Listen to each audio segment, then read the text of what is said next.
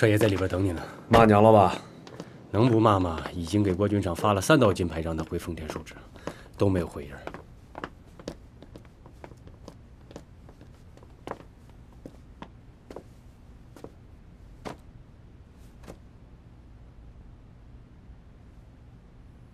六子，天津那边咋了？他过轨的要干啥呀？事态的危险性，我在电话里已经跟您说清楚了，可是您非要让我滚回来，我只能从命了。他已经不听号令了，所以我没把这个拿出来，拿出来就等于摊牌了。不谈这个。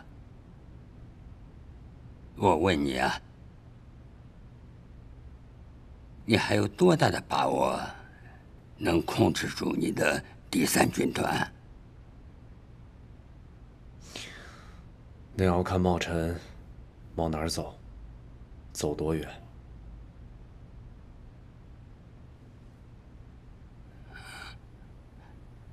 哦，你现在就给他打个电话，把他叫回来。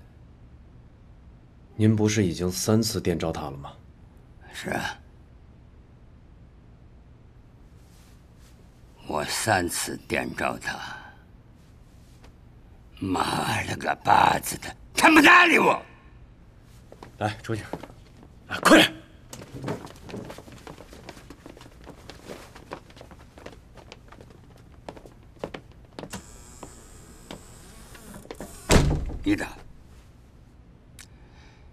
你打他不能不搭理你啊！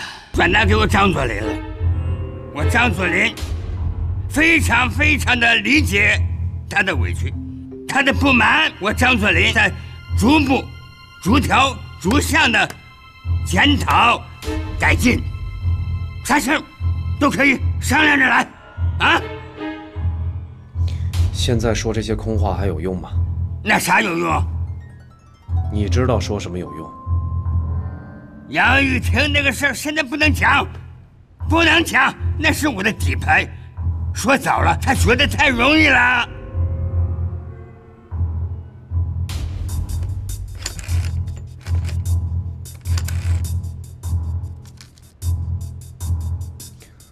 我是张学良，接天津意大利医院找郭军长。张司令吧？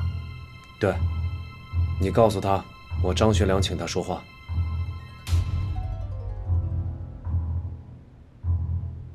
张司令，意大利医院说郭军长白天就出院了。出院了？那你给我接第3军团。试过了，第3军团说郭军长没在那里。接勤务司令部，还有直隶督署，把能找到地方都给我找到，我在这儿等。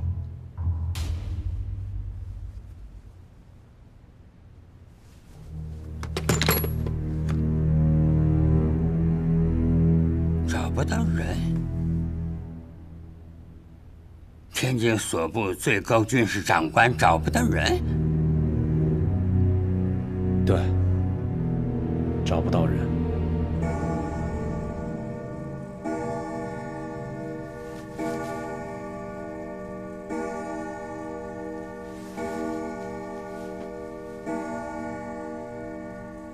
他妈了个巴子的！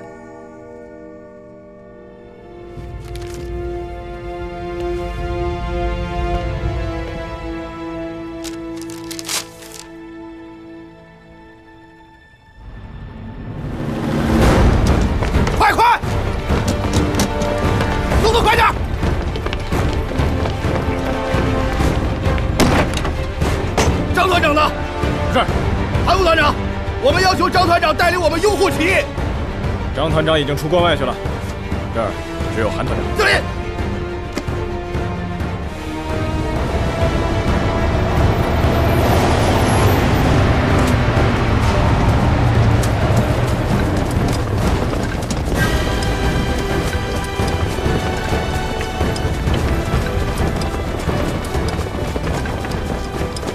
我没别的意思，就希望你们能配合一下。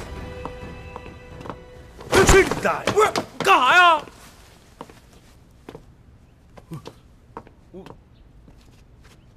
我真不知道是冯大哥您亲自坐镇天津机场。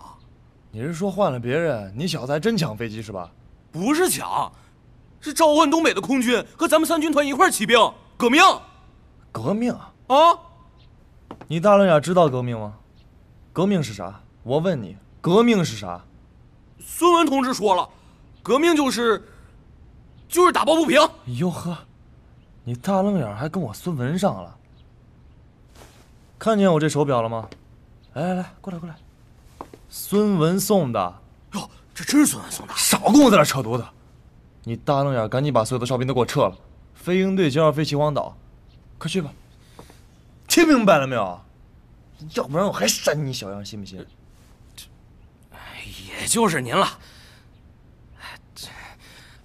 把跑道都让出来，马铃让出来，走。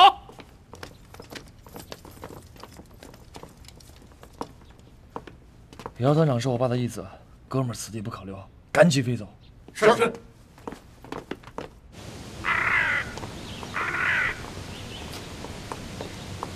刚刚得到消息，第9师团团长张廷书已经往关外出走了。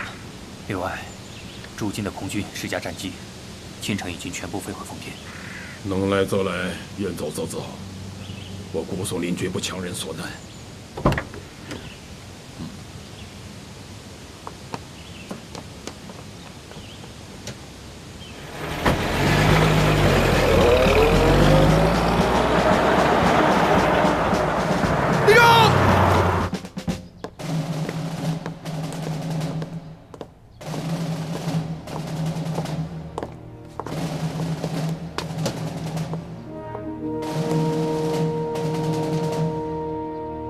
第3军团的军官们，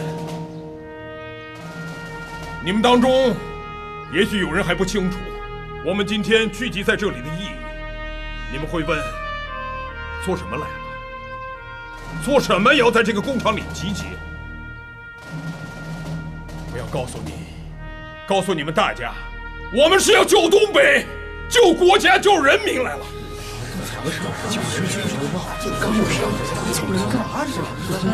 请大家安静，请大家安静。我郭松龄是东北人，我们的东北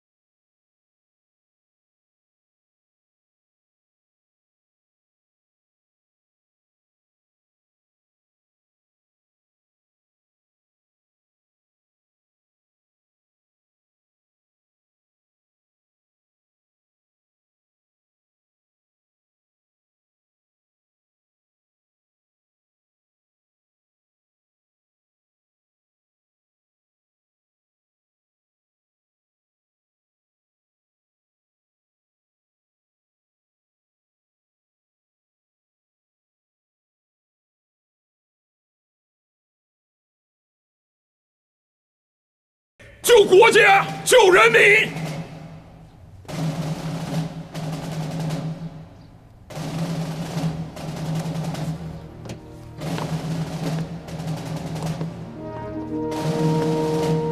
这儿拟好了2个方案，愿随我郭某人举兵讨奉者，可在这一案上签名；不愿意的，在这一案上签名。何去何从，各随己愿。我去！还有我也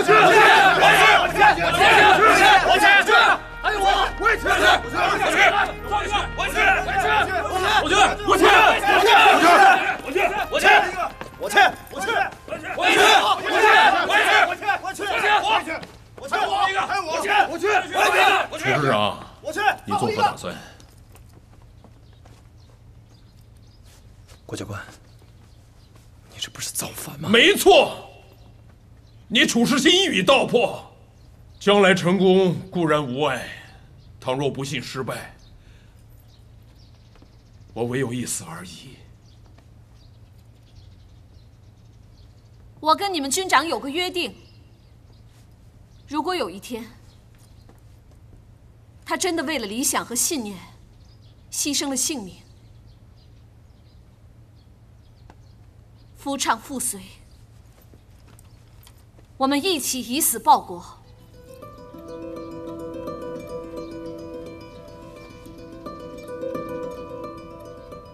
郭松龄昨日连发3电，第一提出请老帅下野，将东3省军民2政交由张学良接管。其后呢，又补发2电，一为宣布主和霸占宗旨，一为讨伐杨雨婷。不要念了。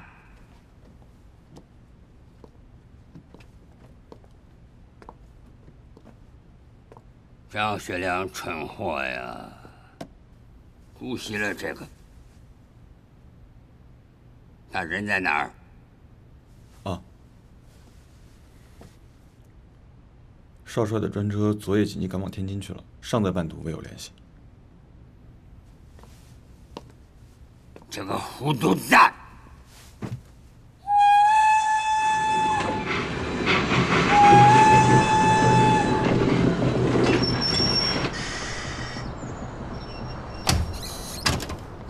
怎么回事？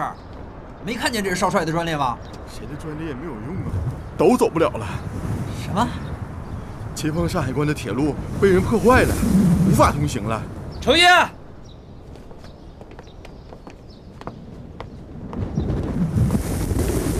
怎么回事？站长说，前边山海关的铁路被人破坏了。被谁破坏了？不知道啊，电线也被割断了。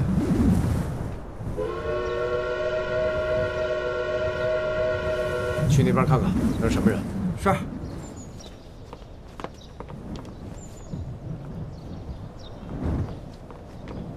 少帅，杜维刚，你一个工兵营长跑这儿干嘛来了？我是郭军长派来的。郭军长，我有命令。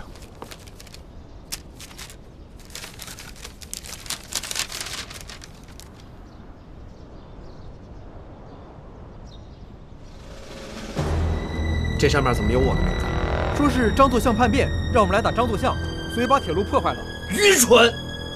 少帅，这到底怎么回事啊？怎么回事？不是张作相叛变了，是他郭松龄叛变了。郭军长叛变了？这怎么可能呢？他可是我们讲武堂的教官呢。你先带你的人，把前面铁路给我修好了，然后把你的车厢挂在我后面。是，少帅。我说老楚，你这不对呀。你这愚忠都愚到牲口的级别了，别人都反，你他娘的偏不签字儿，跟我们混到一份堆上了，可不是咋的。4位仁兄不也没签字吗？你跟我们能比吗？我们生是张家的人，死是张家的鬼。你不同，你是郭教官的学生。那对呀，学生能不听教官的吗？你跟我们不一样，榆木脑袋。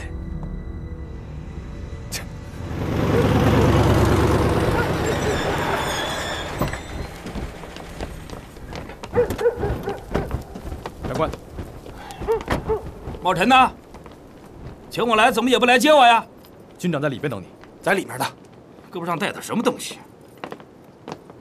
榆木脑袋也好，牲口级别也罢，我楚世清自打毕业就职，我就跟张汉卿承诺过，咱不懂政治，不会政治，也不能政治，就是做人。江军长，经理，各位师长，郭教官让我请各位去他那儿话别。哎，喂，交办我们吗？好，军长电话。黄队长，看我们知道了。好，原地待命。喂，别啰嗦，这种事儿照计划执行。刘处长，到。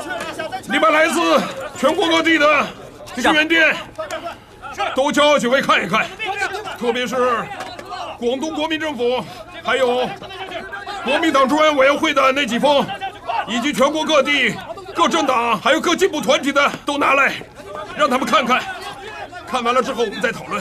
警长，电报。给我见周宗华，快点！是。全国革命之民众，国民革命之军人，请速起响应北方之暴动，推倒北洋政府及奉系我北上部队群情激昂，士气高涨，建立全国统一之国民政团，还政权顺口溜，归诸人民，振军心。其一为联合一切反奉之军队，以扫荡扰乱中国、荼毒民主之最残暴势力，去掉民艰难，给土地建家园，不怕天寒雨地冷，打不垮老张，什么都完蛋。中国国民党政治委员会，怎么样，几位？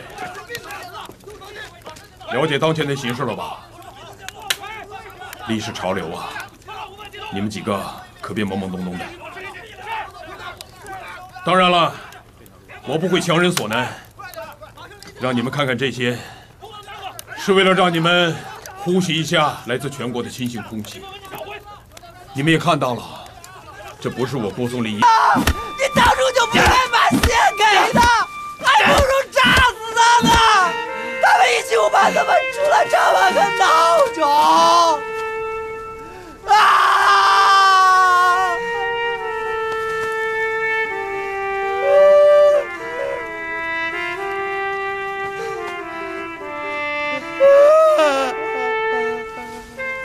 是，他是咱们教官，咱们会的从他教的。可他们还没把你打趴下呢吗？你站起来还手啊！学生干不过老师，还他妈叫什么学生啊？为了一起舞伴，也不能认这个怂。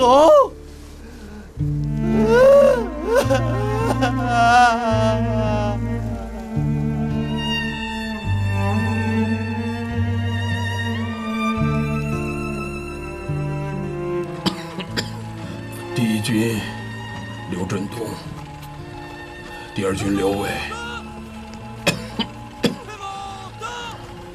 既已在万家屯消灭了张作相的主力，我第三军团已再无必要沿用张学良的名义了。从今日起，我第三军团改称东北国民军，通电全国，宣布正式脱离奉军。明白了。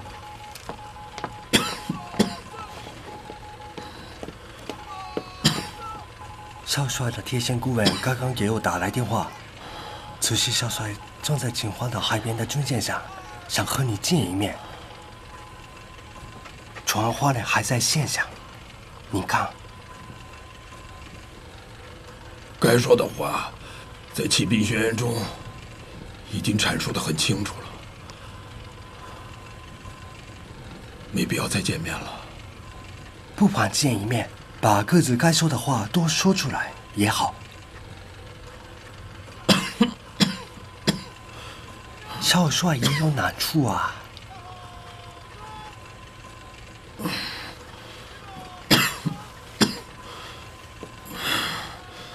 让他到我这儿来吧，但是别带兵来。好，我这就去说。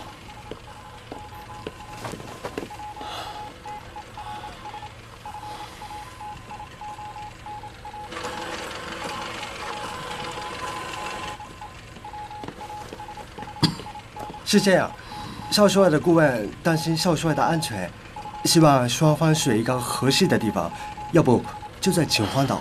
若是这样，那就不见了。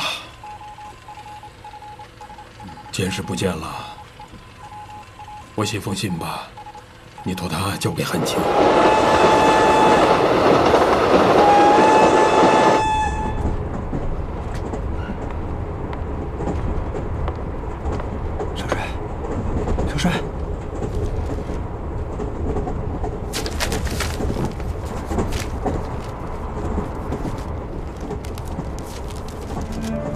汉秦武帝松陵自治之狱，以至今日，一身所有皆公所赐。当今中国以推翻帝国主义在华势力和北洋军阀的国民革命似滚滚洪流，国民党、共产党两股政治力量的合作意义深远重大。武帝不可偏安官威一隅，一叶障目，不识大事。要成为新世界之主人，不复做儒父般旧时代之枭雄。怎么样？能怎么样？老师教育学生呗。去拿纸笔。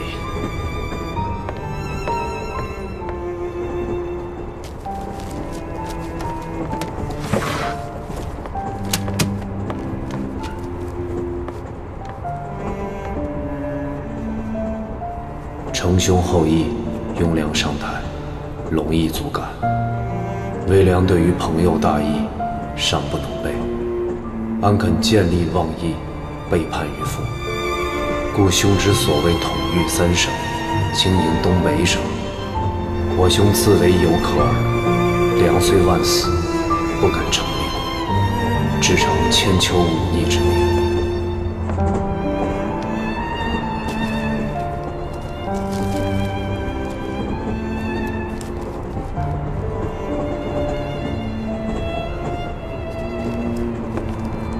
郭松龄谁都可以不见，唯独不应该拒绝见你，汉卿。老郭此举已经不可逆转，而且他的部队已经兵临锦州了。我了解我的三军团，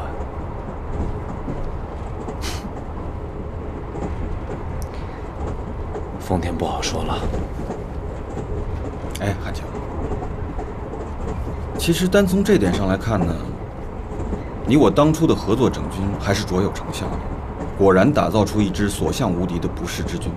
相形之下，那些昔日的土顽绿林真应该好好反省一下，什么叫现代陆军。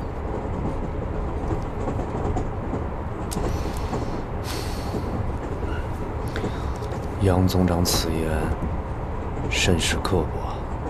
这个世界本来就充满了各种悖论，有时候好就是坏，坏呢恰恰又是好。你的第三军团如此，我这个曾经的总参谋长不也如此吗？如果你我都是庸庸碌碌之人，恐怕今日也不会招此非议和麻烦。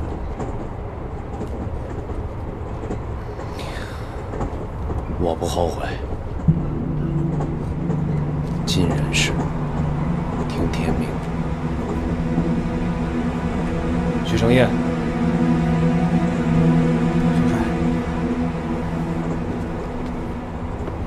到下一站把信发出去。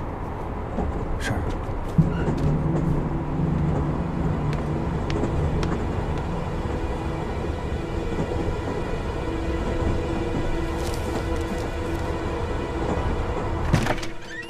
妈了个巴子！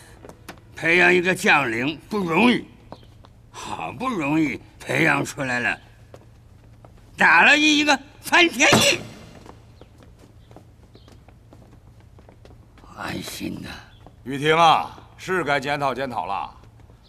奉军的7万主力精锐，通通掌握在一个人的手里，好武器、好装备，都可着他来。这是一家独大呀！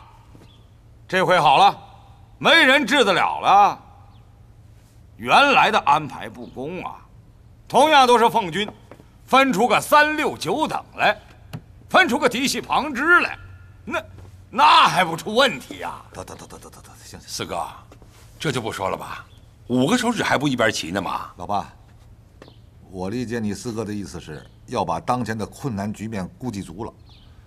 对方的实力实在是太强了。对方还不都是咱们自己人？这强不强的都是姓了张的，咋的一夜之间他就反水了呢？不是说清君侧吗？那就清吧。那杨玉婷不是被撤换了吗？怎么人家没有收手的意思，反而这攻势更猛了呢？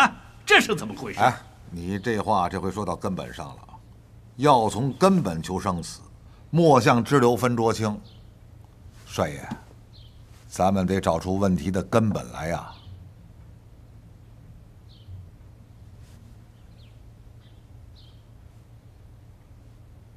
根本是啥？根本就是我们夹在了苏俄、日本两大黑白帝国中的夹缝里。难呐，难呐！这过鬼子已经和咱们势不两立了。如果让他打到奉天来，那我想在座的各位，不是被他活埋了，那只有到那个大街上擦皮鞋的份儿。所以啊，要想保住小命啊，保住手中的金银细软啊，没有别的路可走。他不是要革老子们的命吗？那咱就把他的小命献给他了。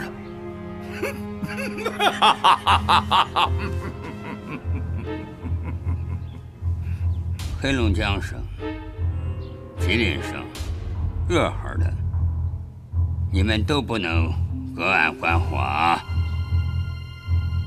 大家一起啊，抄家伙，给他干一场吧！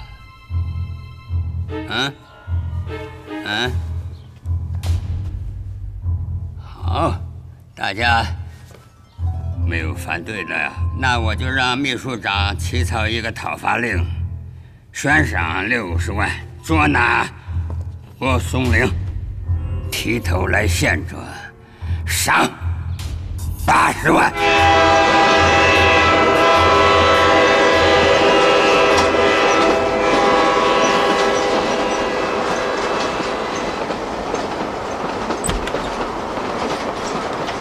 杨参谋长，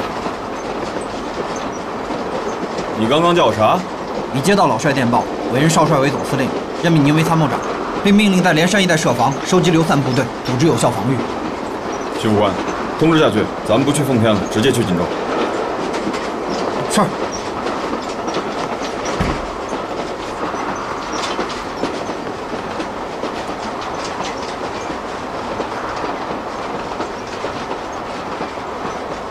老帅不计较我杨雨婷之过，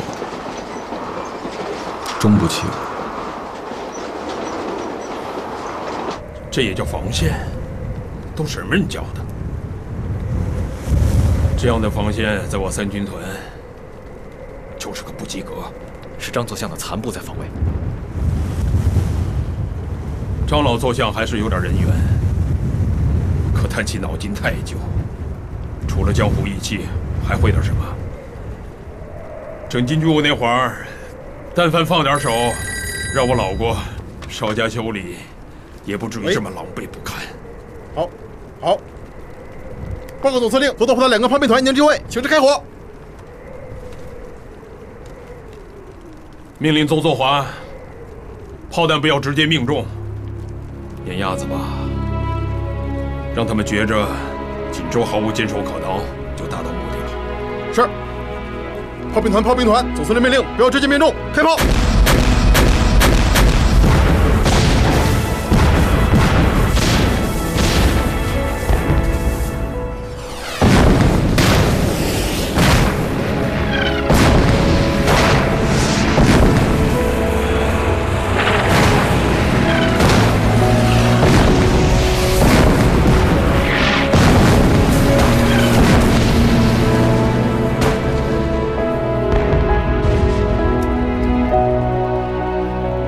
汉进的消息，他会在对面吗？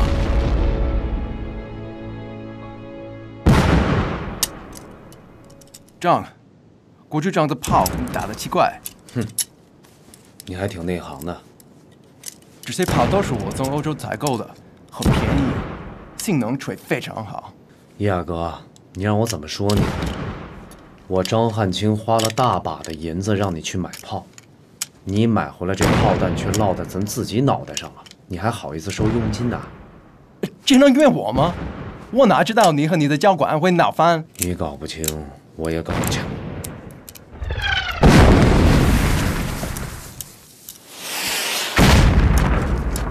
能不能修好？已经好了，快！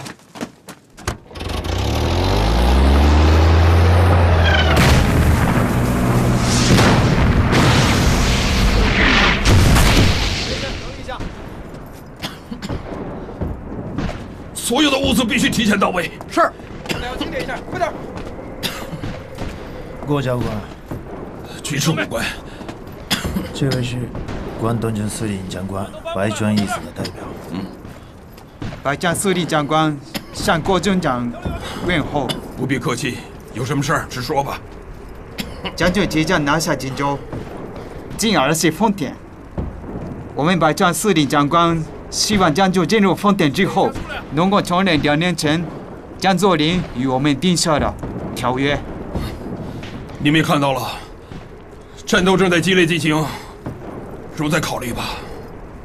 如果贵军能够承认我国在东北地区的特殊权利，我军会考虑会对贵军提供一些特殊权利便利。我不明白什么是你们的特殊权利。此次我军班师回丰，是我国自己的内政，希望贵国不要干涉。如果你们还有什么疑问，请仔细阅读本月1日我对贵国公使的声明。失陪了，我的军官们还在等候我的命令。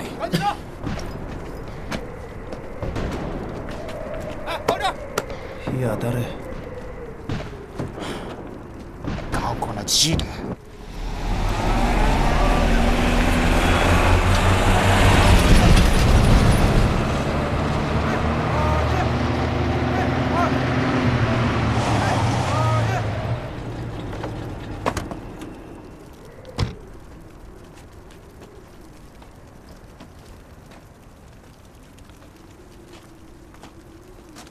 来几个人，把这车物资卸了。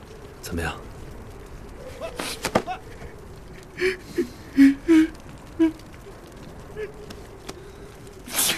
死了好多兄弟，太冤了，让自己人给打了。荆州守得住吗？连人败得很惨，2、3道防线恐怕都顶不住。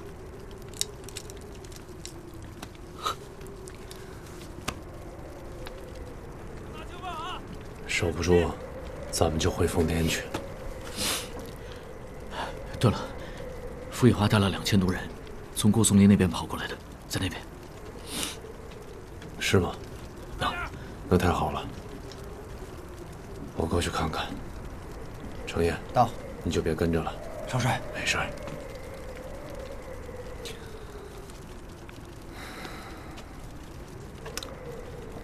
我这次回来，很多人都不相信我，都怀疑我和老郭勾结，就连你爸也不相信我，把所有文件都扣着不让我看。我这一路要不是遇到伊亚哥，我连车都找不着。行了，我自己过去看看，看看他们能不能信我。